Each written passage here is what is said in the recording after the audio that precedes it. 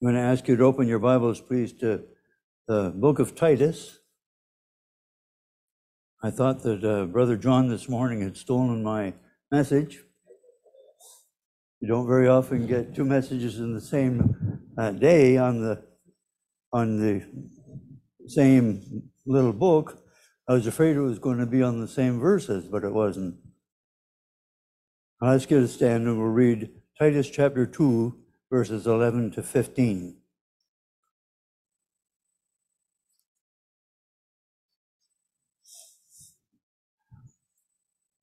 I want to speak on our blessed hope tonight. For the grace of God that bringeth salvation hath appeared to all men, teaching us that denying ungodliness and worldly lusts, we should live soberly, righteously, and godly in this present world, looking for that blessed hope and the glorious appearing of the great God and our Savior, Jesus Christ, who gave himself for us, that he might redeem us from all iniquity, and purify unto himself a peculiar people, zealous of good works. These things speak and exhort and rebuke with all authority. Let no man despise thee. Our Father in heaven, once again, we thank thee that we have before us the living word of the living God. And I pray that thou make it alive in each one of our hearts this morning, or this evening. Father, we know that Jesus is going to come soon. This world is in a terrible state. I just pray that thou help us to be prepared for that day when he does come, looking forward to his glorious appearing. I pray that you'll bless the message tonight. Fill me with thy spirit. I can't do anything without thee. Without thee, we're absolutely helpless. We can't do anything. Jesus said that in John chapter 15 and verse 5. We ask it all in Jesus' name and for his sake. Amen. Please be seated then. We are living in tumultuous times. I didn't know if I could say that word right or not, but we are living in very troublesome times. Oh, the world's been topsy-turvy for centuries, all due to the sin and the problem, the sin problem of mankind and of their rejection of God. But I don't think the worldwide security has been really threatened in any age like it is today. We're approaching that time when men's hearts are failing them for fear. We read that in Luke chapter 21 and verse 26. I'll start with verse 25. It says there, and there shall be signs in the sun and in the moon and in the stars, and upon the earth distress of nations with perplexity, the sea and the waves roaring, men's hearts failing them for fear, and for looking after those things which are coming on the earth, for the powers of heaven shall be shaken. Those days are not quite upon us yet. This is describing the state of men's hearts during the tribulation period. And we know that because the very next verse says, and then shall they see the Son of Man coming in a cloud with power and great glory. So we're not there yet, but surely we can see the day approaching, and we need to be watching. In verse 28, and when these things begin to come to pass, then look up and lift up your heads, for your redemption draweth nigh. When Jesus comes in a cloud, as mentioned in verse 27, that's not pertaining to the rapture of the church, but it is coming in revelation with his saints to bring judgment and establish his kingdom here on the earth. If verse 25 describes the condition of the nations during that terrible time of trouble, how much worse it will be then than it is now. Pastor Rockwood used to say that word perplexity means that our rulers can see no way out. They can see no way out. And it seems like that is the way that it is today. But our hope is not in our governments. It's not there, not in any solution or device that man may provide, but our hope is in the coming of the Lord. The world does not have that hope. If you're unsaved here this evening, you don't have that hope. You can have it before you leave this evening, but if you've never come to Jesus for forgiveness and for cleansing from sin, and have never asked him to be your personal Lord and Savior, this hope is not for you. It's not for you. Salvation is always a personal matter. Salvation is a transaction between the sinner that's destined to go to a place called hell and torment. It's a transaction between the sinner and God. It's always, but as many as received him, to them gave he power to become the sons of God, even to them that believe on his name, John chapter 1 and verse 12. God's free gift of salvation is for you, Titus chapter 2 and verse 11. For the grace of God that bringeth salvation hath appeared to all men, to all men. Some erroneously try to teach that God's Son only came to save a select few, but that's not at all the case. The Bible says in John chapter 3 and verse 16, for God so loved the world that he gave his only begotten Son, that whosoever believeth in him should not perish, but have, H-A-V-E, have everlasting life. Notice, for the grace of God in chapter 2, verse 11, God is reaching down in grace to you. He's reaching down in grace to you to give you and I something that we did not deserve. He wants to give us salvation. If he had given us what we deserve, we'd be forever in hell with the devil and his angels. We deserved wrath. We deserved judgment. But that wrath, that judgment, was taken out on our Savior, the Lord Jesus Christ. Isaiah says, but he was wounded for our transgressions. He was bruised for our iniquities. The chastisement of our peace was upon him, and with his stripes we are healed. All we like sheep have gone astray. We have turned everyone to his own way, and the Lord hath laid on him the iniquity of us all. And we sing, that's in Isaiah chapter 53, verses 5 and 6. We sing, Jesus paid it all to him I owe. Sin had left a crimson stain, he washed it white as snow. Jesus paid in full the punishment that our sin deserved. There's nothing left for you to do. Nothing left for you to do except to believe. Put all of your faith, all of your trust, all of your confidence in him.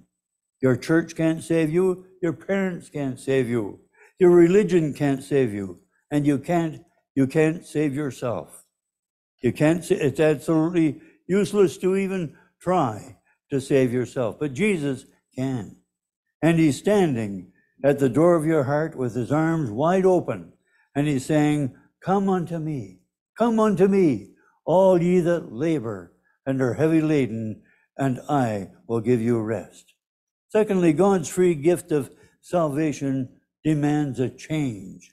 It demands a change in a person's heart and life. Verse 12, teaching us that denying ungodliness and worldly lusts, we should live soberly, righteously, and godly in this present world.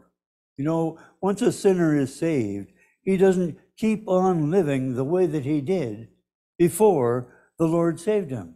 And really, if he's really saved, he doesn't want to. A change has taken place within.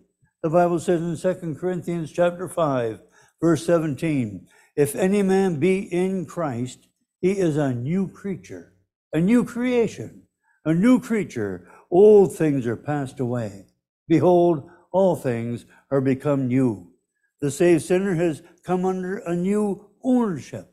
In 1 Corinthians chapter 2 and verse 12, now we have received not the spirit of the world, but the Spirit which is of God, that we might know the things that are freely given us of God. Now, as those waiting for our Savior, we're to deny ungodliness and worldly lusts in our hearts and our lives. We're to say no. Say no to former cravings and lusts that were ungodly, not Christ-like. Now we're separated from the world and we're separated unto Christ. Now we live soberly. That's living a life that exercises self-control. We're to live righteously, lives that are characterized by right living. My father-in-law asked me one time about my brother-in-law, John, one time, Mary's husband, and he said, John still going to that little church you go to? I said, yes. My father-in-law said, thought there was something strange about him. Well, it's true. John had trusted Jesus. Now he was saved. Jesus makes a difference. He makes a difference in the heart and the life. Others can see that difference. And there are those who teach today that it doesn't matter how you live once you're saved. Don't want anyone to think that you've become a fanatic or something like that, you know, but I think that's so funny because nobody could have been more fanatical than I was before the Lord saved me. I remember a man, George Jakes, he's gone home with the Lord now, but you know, they committed him to the Nova Scotia hospital. They actually did. They put him in. I think they wanted to throw away the key because he was acting so oddly once he put his faith and his trust in the Lord. But they proved him to be perfectly sane. He was probably saner than the people that wanted to put him in. But you know, there's a change that taken place in his heart and in his life. All he wanted to do was to talk about Jesus. You know, just about every sentence that came out of his mouth had something to do with Jesus in it. He'd quote a passage of scripture and then go on to another passage of scripture that related to that passage of scripture. Christ was his life. It had changed him completely. And people thought that he was crazy because of that. But you know, it ought to be that way with every one of us.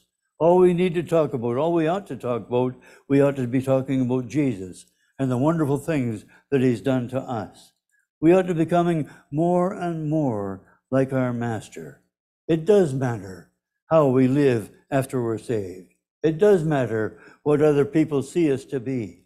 We ought to be becoming more and more like the Master every day. We're his ambassadors. We're his representatives here among men. We're to live godly lives in this present world. 1 John chapter 3, verses 1 to 3. I love those verses. It says, behold, what manner of love the Father has bestowed upon us, that we, imagine, we should be called the sons of God. Therefore the world knows us not, because it knew him not.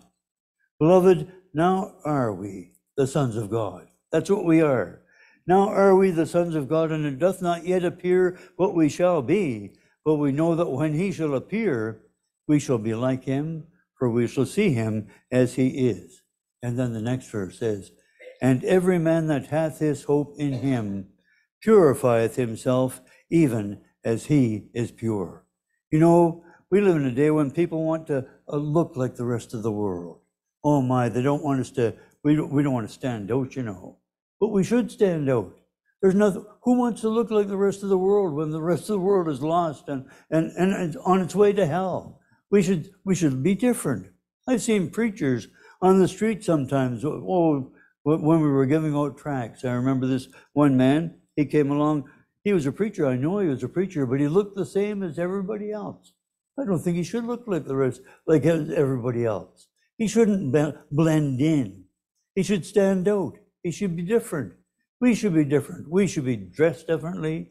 We should walk differently. We should talk differently. Everything about us ought to be different. And if it makes you look like a little bit of a fanatic, well, I suppose that the Lord Jesus Christ was a fanatic too. I don't know. But that's, we call this a purifying hope. And yes, God's free gift of salvation demands a change in our lives. And we're to be looking up. Titus 2, verse 13, it says we're to be looking for that blessed hope. Our hope isn't from down beneath. No, it's from coming from above. So we need to be looking up. Verse 13, looking for that blessed hope and the glorious appearing of the great God and our Savior, Jesus Christ. We're not going to find it by looking down. We're going to find it by looking up. When he came to that lowly manger in Bethlehem the first time, almost 2,000 years ago, you know, the Lord Jesus Christ came in humility. In humility. He was born of the poorest, as the poorest of men. He was the shadow of being an illegitimate birth was hanging over his head. Very few actually knew who he was.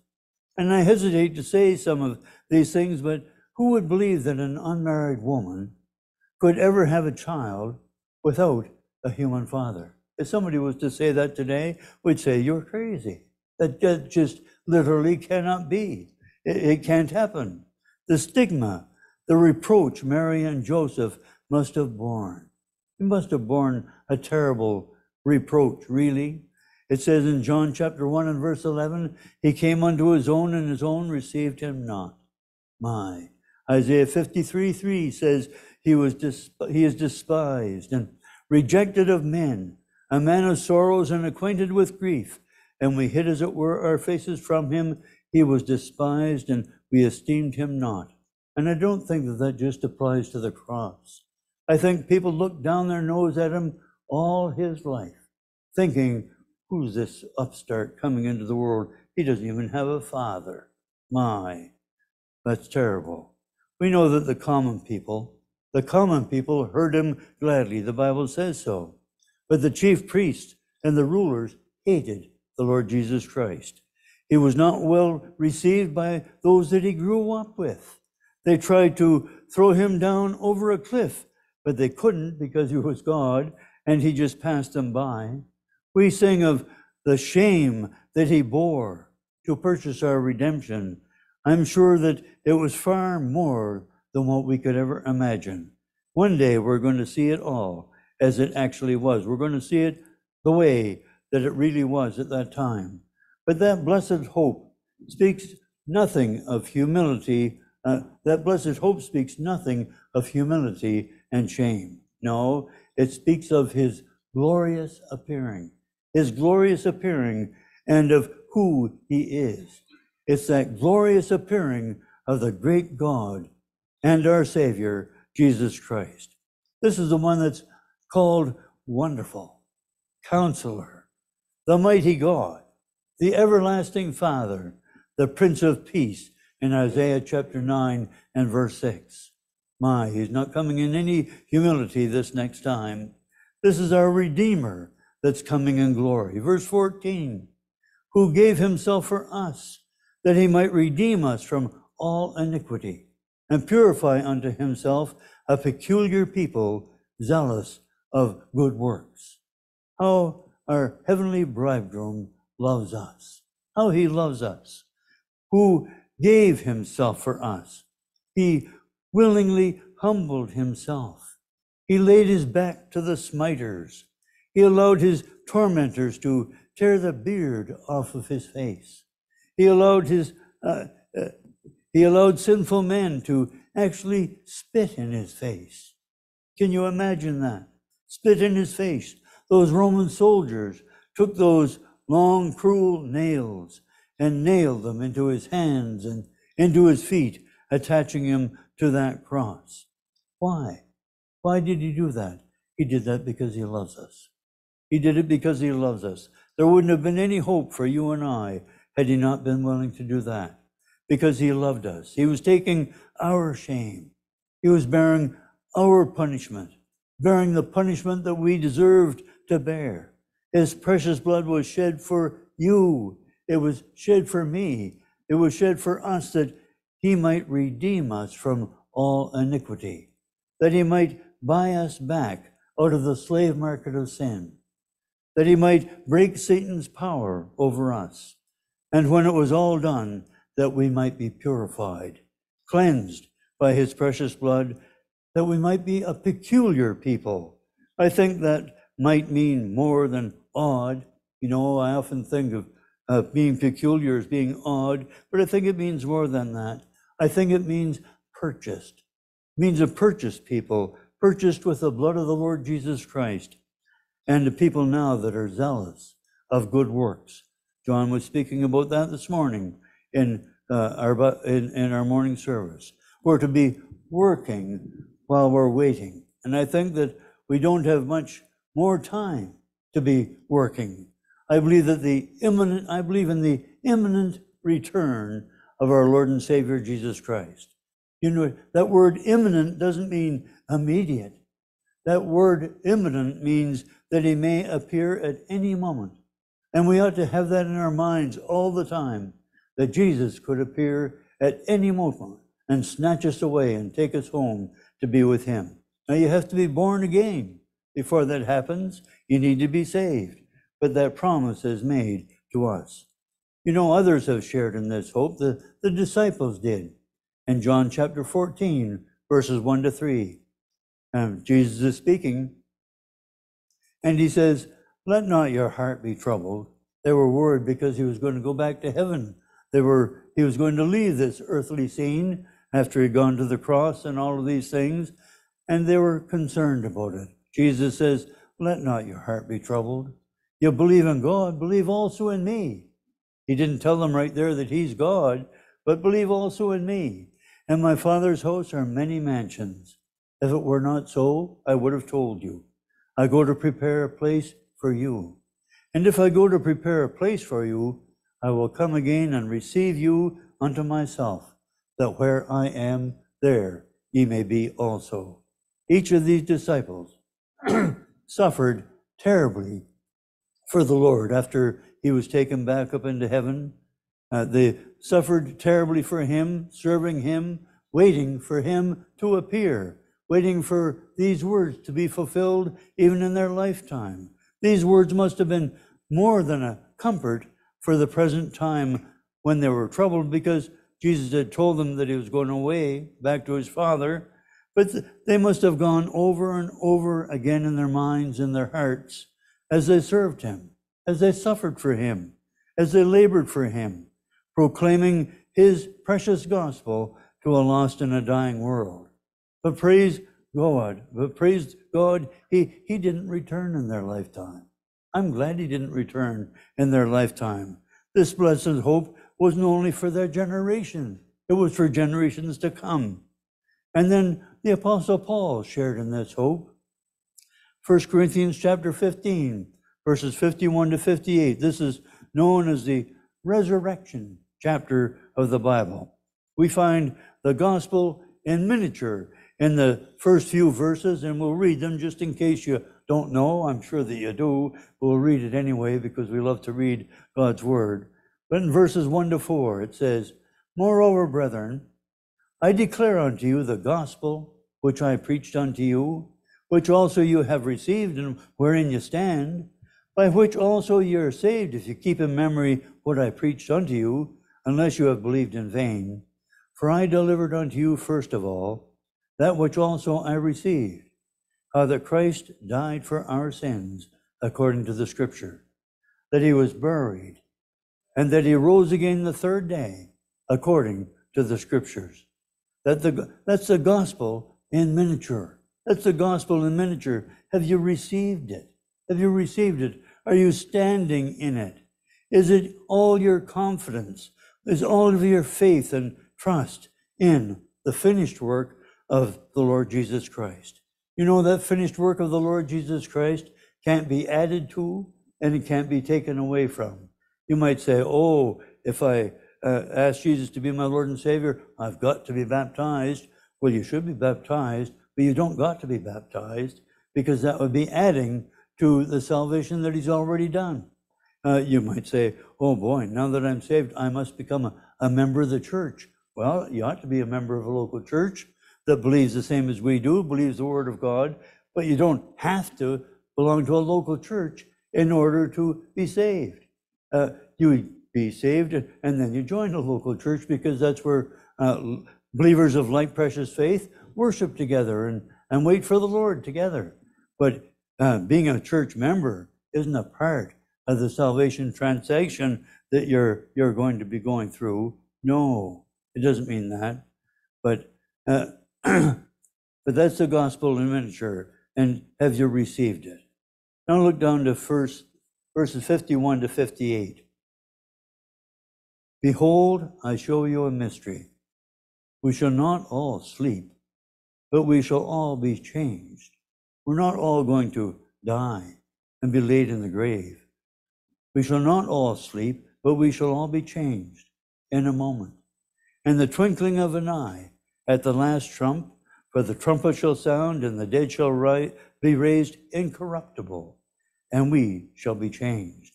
For this corruptible must put on incorruption, and this mortal must put on immortality.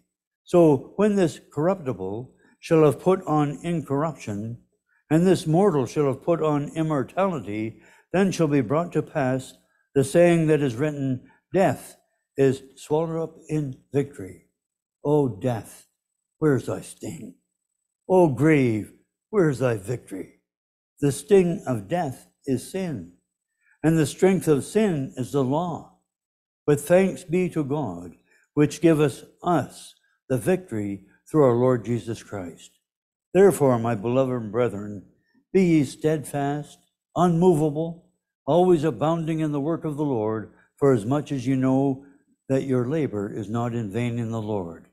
Notice the rapidity of his appearing in verse 52. We're not all going to die, like I said. Many will be alive when he appears, but all of us are going to be changed. Every one of us are going to experience a change. It'll happen at the last trump. It's going to happen in a moment. It's going to happen in the twinkling of an eye.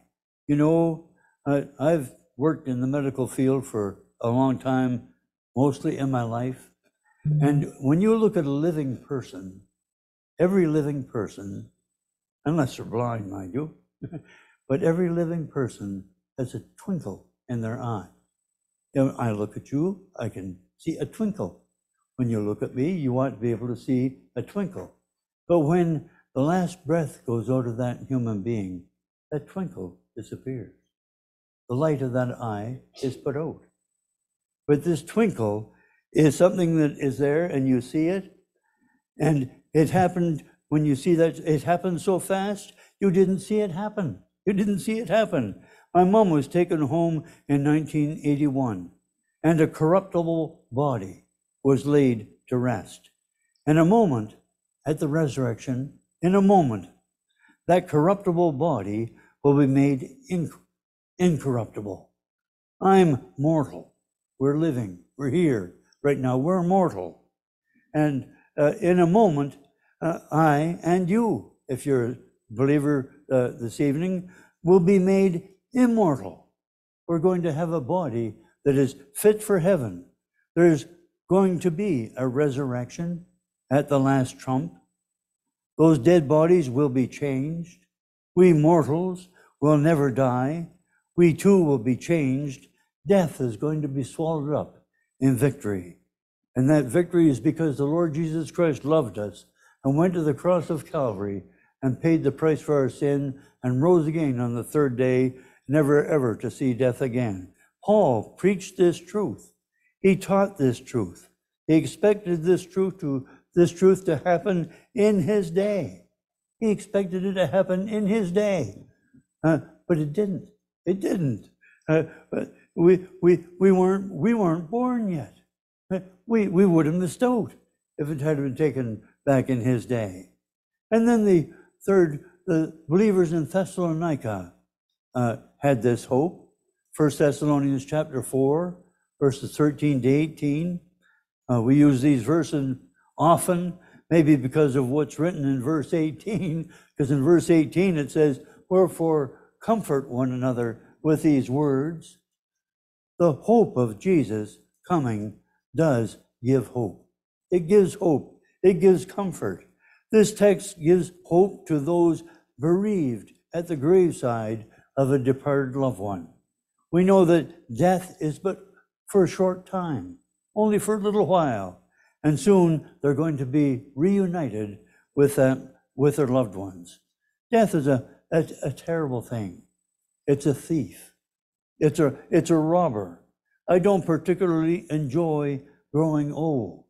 It reminds us that death is coming, even for me. But you know, I'm a Christian. So when the devil causes me to think on that line, I remember Jesus' promise in John chapter 14.